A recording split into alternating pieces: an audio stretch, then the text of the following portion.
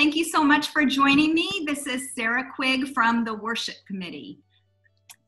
Hello. Hi. So Sarah, how would you describe what the Worship Committee does for Westminster?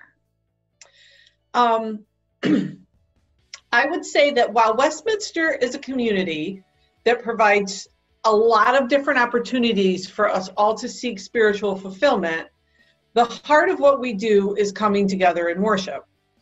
If you think of a worship service like a play, then the Worship Committee is sort of like the stage crew. How can people get involved with the work that your committee does? Well, we're always looking to expand our pool of worship partners.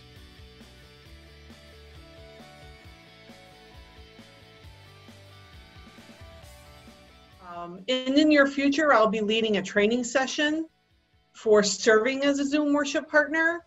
And our hope is that anyone who gives it a try over Zoom will be willing to stay on board once we're back in the sanctuary for in-person services. Additionally, we are always welcome to anyone who would be interested in coming on board with our committee.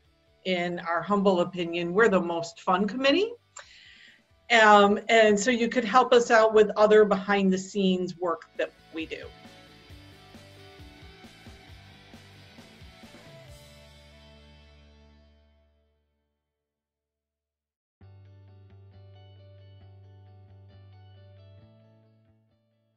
What does being a part of the Worship Committee mean to you? I love working with our worship team in order to make worship happen for the congregation, especially in times like these, to help Reverend Ellen and guest preachers continue to bring an hour of comfort and inspiration to the congregation is incredibly rewarding. I find myself feeling a deeper connection to the service, both when I'm serving alongside Reverend Ellen, as well as during all the other services I attend, as a result of my experience as serving as a worship partner. Oh, I just got chills. How do you sign up?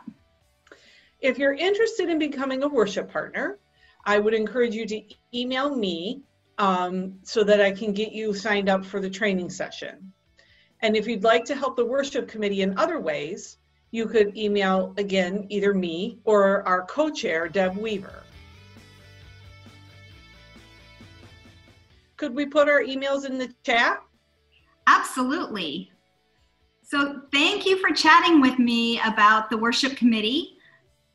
It's been a pleasure, Nancy. It certainly has.